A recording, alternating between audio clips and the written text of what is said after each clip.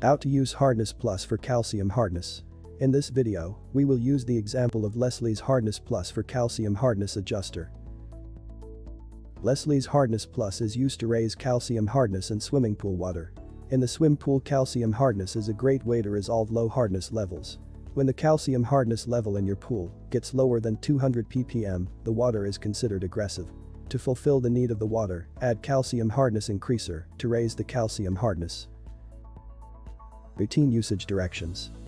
1. Add Leslie's Hardness Plus directly to pool water with pump running by broadcasting or scattering it over the water's surface. 2. Do not predissolve or add this product to a small amount of water as heat is generated. Useful tips. In general, to raise a 10 ppm, add 2 ounces of calcium chloride for every 1,000 gallons of water. For example, if your pool holds 10,000 gallons of water and you need to raise the calcium hardness by 20 ppm, you will need 40 ounces of calcium chloride. Thank you, I hope that information helps. Don't forget to subscribe to our YouTube channel for more relevant tips about your pool and spa for us. Bye.